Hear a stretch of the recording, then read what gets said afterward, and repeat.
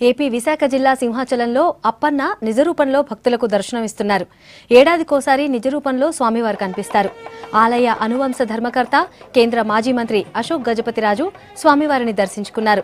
ఆలయ ప్రధాన పూజారులు సాంప్రదాయం ప్రకారం గజపతిరాజు కుటుంబానికి స్వాగతం పలికారు.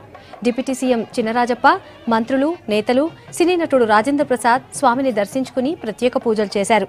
టీటీడీ తరపున ఈవో అనిల్ కుమార్ సింఘాల్ స్వామివారిని దర్శించుకుని పట్టు వస్త్రాలు సమర్పించారు.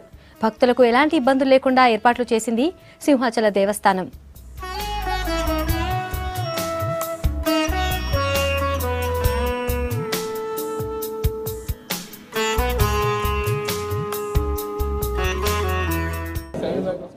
వరాహ లక్ష్మీ నరసింహస్వామికి చందనం ఇష్టం.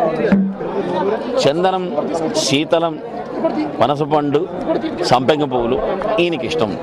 అందువలన ఆయనకి ఇష్టమైన ప్రదేశం ఇక్కడ ఎంచుకున్నారు. ప్రహ్లాదుని ఈ విశాఖపట్నం ఈ సముద్రంలోనే రక్షించాడు కాబట్టి అందువలన ఇది సస్యశ్యామలంగా గొడవలకు ఏమీ ఉండవు కాబట్టి సస్యశ్యామలమైనటువంటి ప్రదేశం. చక్కటి దర్శన భాగ్యం అందరికీ జరుగుతోంది. జై శ్రీమన్నారాయణ. అక్షయ తృతీయ పర్వదినం సందర్భంగా ఇవాళ ఈ చందనోత్సవంలో వరహ లక్ష్మీ నరసింహ స్వామివారి దేవాలయానికి వచ్చి తిరుమల తరఫున టీటీ తరఫున పట్టు వస్త్రం సమర్పించడం నాకు ఎంతో ఆనందంగా సంతోషంగా ఉంది.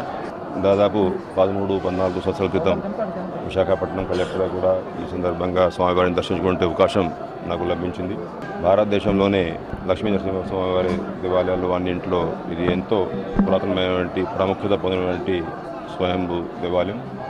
లక్షలాది మంది భక్తులు వచ్చి ఇవాళ, ఎందుకంటే సంవత్సరం అంతా కూడా స్వామివారి విగ్రహము చందనంతో కప్పి ఉంటుంది కాబట్టి ఇవాళ నిజ రూప దర్శనం భక్తులందరికీ కూడా అవకాశం లభిస్తుంది. లక్షలాది మంది వస్తున్నటువంటి భక్తులకి ఎంతో బ్రహ్మాండంగా సింహాచలం దేవస్థానం అధికారులు కూడా ఏర్పాటు చేసి ఉన్నారు. వారందరినీ ఈ సందర్భంగా హృదయపూర్వకంగా అభినందిస్తున్నాను.